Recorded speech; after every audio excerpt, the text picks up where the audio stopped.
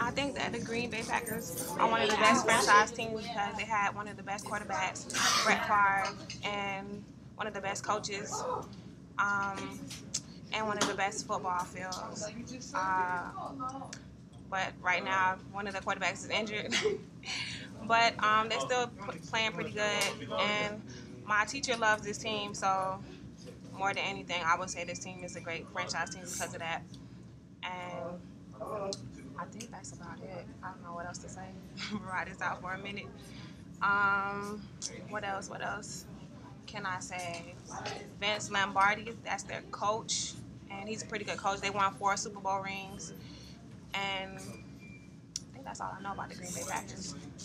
Um, and that's it.